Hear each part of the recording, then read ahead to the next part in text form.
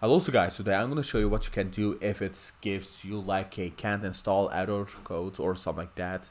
So first of all, what you want to do is you want to first of all make sure that your network is connected and that you have a decent internet connection.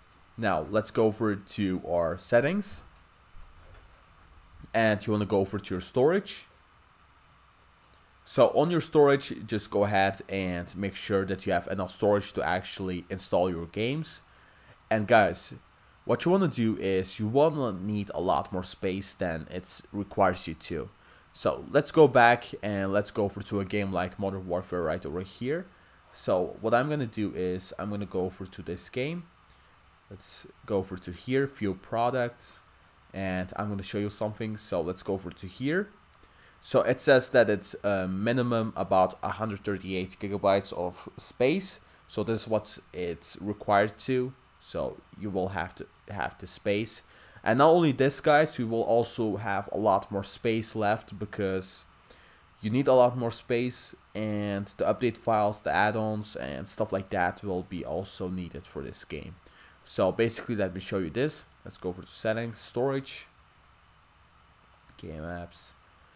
And if I go over to here, guys, over to edit, like you see, guys, there's a lot more add-ons that I need for this game. There's like an update file, there's a campaign, and it's taking so much space. So it actually doesn't even show how much space it takes, but it's a lot. And yeah, you can actually try to maybe delete these, but sometimes you do need them to play the game. So for example, if I delete one add-on, sometimes it requires you to download it back to actually access some stuff on your game itself. And yeah, so let's just say that the game is 100 gigabytes, right? So you want to make sure that you have at least about 150 or 160 or sometimes even up to 180 of free space. And now let's go back to system. On system, you want to go over to system software and go over to system software update and settings.